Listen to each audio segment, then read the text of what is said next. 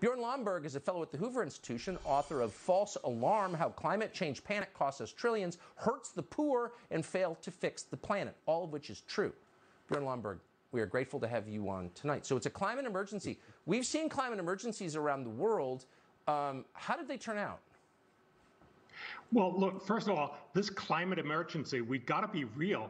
Yes, the UN climate panel tells us global warming is real, but it's not an emergency. And telling people it's an emergency is a way to make us use money really, really badly. So look, for instance, on heat waves, as we've seen just now, yes, heat waves will get worse with global warming, but you also got to remember that when there are more heat waves, there are also fewer cold waves because the temperature goes up, because many more people die from cold.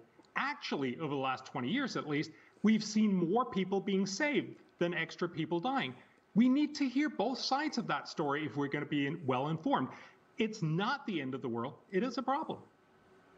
So if we're getting more heat waves, which is believable, whatever has caused them, of course, climate cycles are a feature of global climate and always have been, but we're getting more heat waves.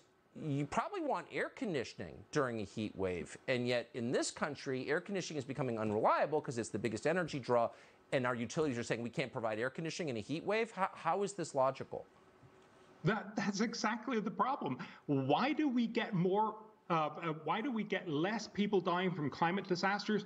Another statistic that most people haven't heard, we've actually seen a decline over the last 100 years of 99% in global climate catastrophes. Why? Because people get rich, because they get resilient. And that's exactly, as you point out, because you can afford to run your air conditioner when it's really hot. And, of course, you can afford to run your heater when it's really cold, which actually kills about 10 times as many people.